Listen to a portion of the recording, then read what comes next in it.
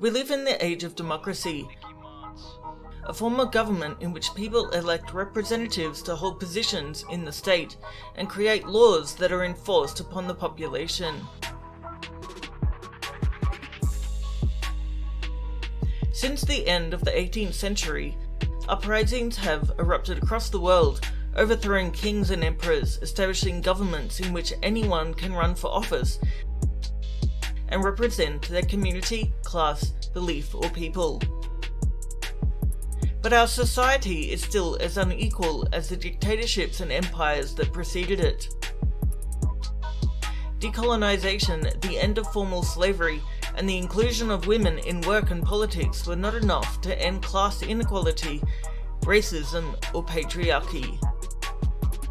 What we saw was just people of our own race or gender practicing the same policies that exclude most of us, keeping the abyss between rich and poor people intact. So, what is missing for a society to be truly free and equal? Even after the victory of socialist revolutions around the world and the end of the civil military dictatorships in Latin America, the new governments kept the very institutions created by empires to dominate and oppress the people. Armies, police, prisons, borders, judicial systems, and the division between rulers and subjects, workers and management. These institutions were created to protect the ruling class, the nobility back then. Today they protect the financial elites, or the party leadership. Almost every movement, electoral or revolutionary, that has tried to take control of the state has ended up reproducing the same dynamics of domination and oppression. How can we expect equality if society is always divided between those in charge and those who obey? How can we expect those who control institutions like police and prisons to work for justice and the common good? Is voting for representatives the only or best tool to have our voices heard and our needs met by society? If elections do not truly represent or give a voice to most people, what has gone wrong? What could be better than voting?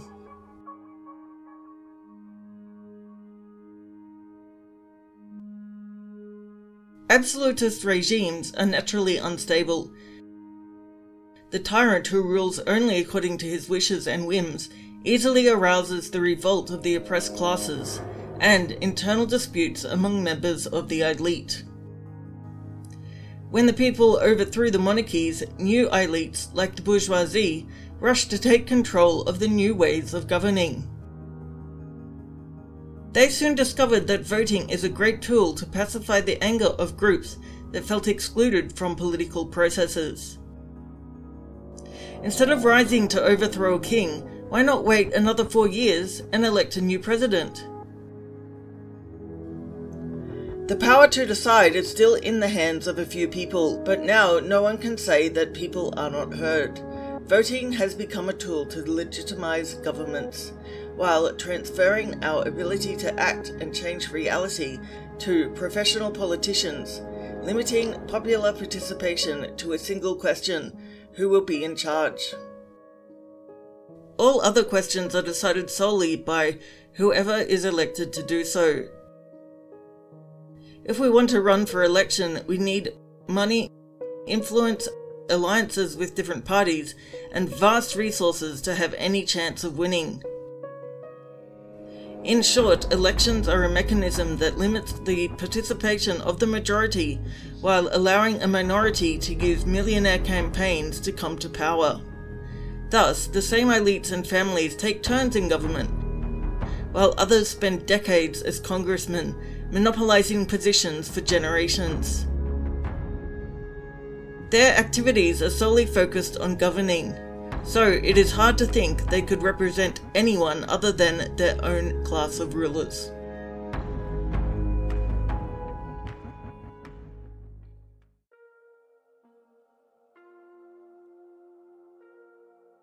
One of the biggest arguments in favor of representative democracy is the supposed guarantee that the people will choose who will be in charge for a limited time.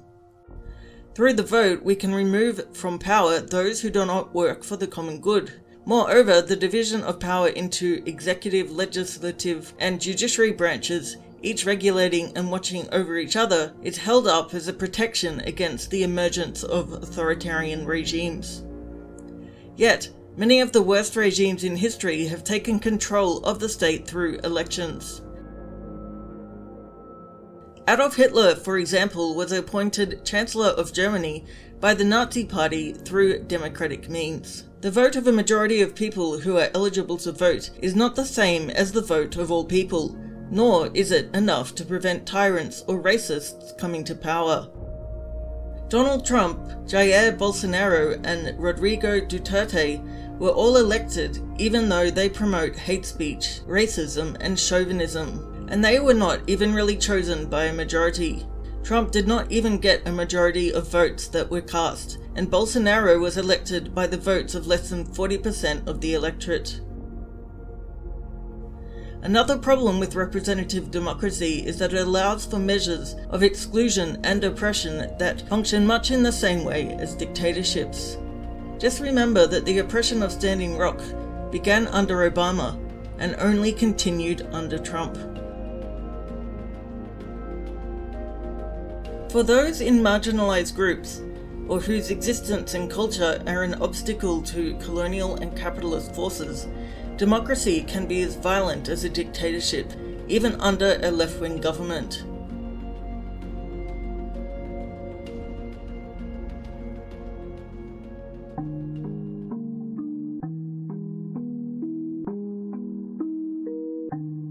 Sometimes a candidate comes up with a speech that sums up what everyone has been feeling and saying for a long time. Someone emerges who seems to come from outside of the world of politics and who is really one of us. This person convinces us that the system can be reformed to function properly with justice and equality, if the right people are in office. So much of the energy that would be used to fight the system and promote direct change is used to support yet another government that will inevitably let us down. And in the end, the state structure will come out with more legitimacy, and we will come out with less practice and experience in direct action and self-organization. These alternative candidates only receive the attention and support that they do because they are shaped by popular feelings. They often attempt to come to power by leaning on the efforts of grassroots and social movements, co-opting their struggles. But their politics and actions do not reach the roots of the issues and are limited to masking structural problems. They change the discourse, but remain mere managers of politics and the economy, like all those before them. So should we invest our energy in supporting these politicians? Or in building mobilizations that create enough pressure to make governments yield to our most radical demands and needs? We are often terrified by the possibility of our country being ruled by the worst possible candidate. But the real problem is the concentration of so much power in the institutions of government. Were it not for this, we would not be so afraid of authoritarian, fascist, and racist individuals taking office whenever there is an election. As long as there are states and other institutions that concentrate power, there is always a risk that fascists will take control and threaten our freedom and our lives. Rather than despairing and trying to put someone who represents us at the top of these institutions, we need to build forms of distributed, decentralized power that make these institutions obsolete. Democracy is a game where results can change, but the rules will remain the same. Like an open-world video game, which creates the illusion that we have the freedom to make our own choices, when in fact the only possible choices are those created by whoever programmed the game.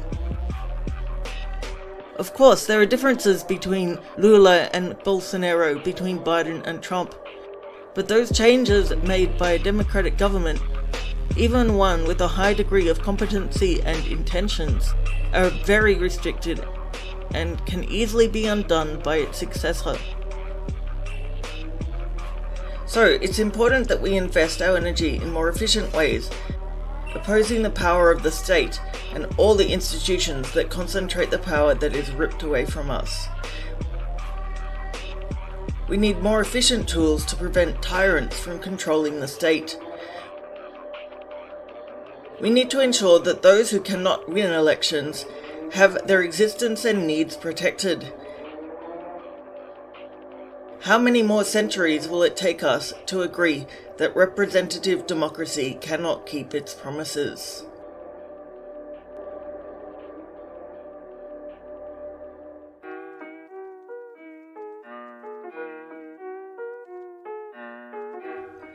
But if representative democracy only serves to keep us under the control of the new modern elites, what alternatives exist to voting and elections?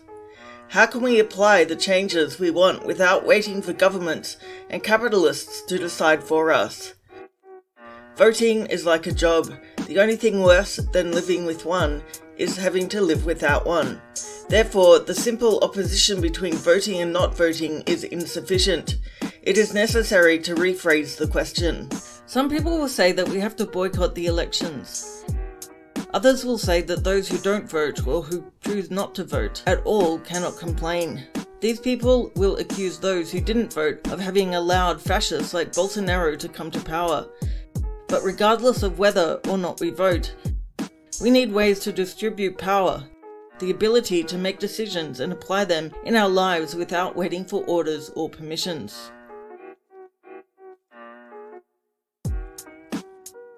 History shows us that participating in electoral politics means giving up on building a collective oppositional force in order to deliver even more power and legitimacy to the very political institutions that tomorrow may be in the hands of dictators and authoritarians.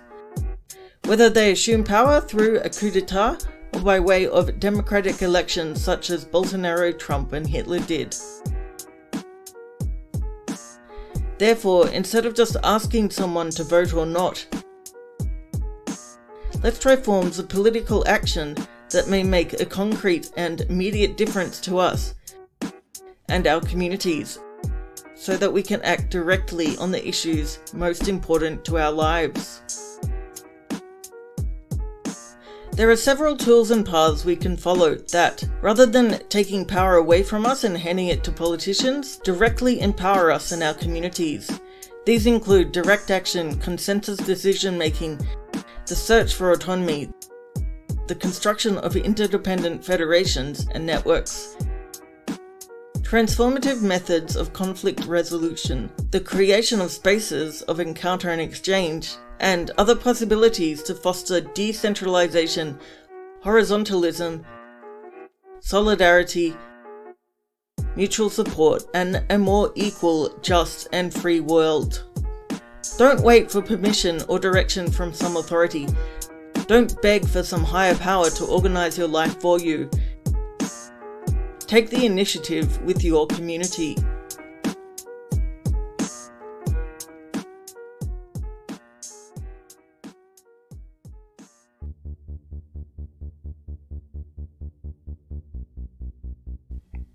Societies always seek more efficient ways to organize themselves.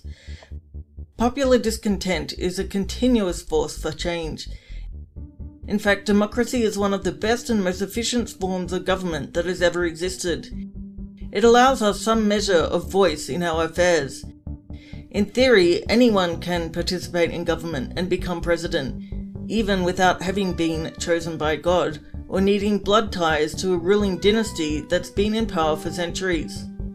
However, over the last 200 years, practice has shown us that even democratic governments, elected by popular vote, must align themselves with the ruling class in order to be able to govern, thereby maintaining deep political and economic inequalities. Therefore, our search cannot end here. We need to look at the history of social revolutions and other societies and cultures that have lived and organised in different ways. Ways that were more horizontal and actually guaranteed autonomy and protection against inequality and domination. Voting for a class of representatives and expecting them to solve our problems is to accept a policy of passivity. Organising within communities and broader networks towards a goal of mutual aid and direct action. This is a policy for those who do not just want to watch and wait, but for those who want to take control of their lives and fight for a society based on justice and equality. If all the energy and resources wasted on political campaigns that don't even win elections were used to strengthen and serve communities, we would be in a much better situation. Why not experiment with something radically different from now on?